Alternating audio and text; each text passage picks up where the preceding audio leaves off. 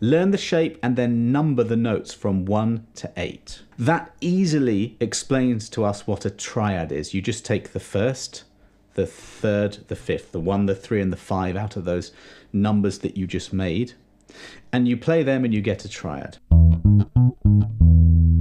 If we add the 8th note, which we have a special name for, that's the octave, to that we get an arpeggio. So you may have heard of a 7th arpeggio.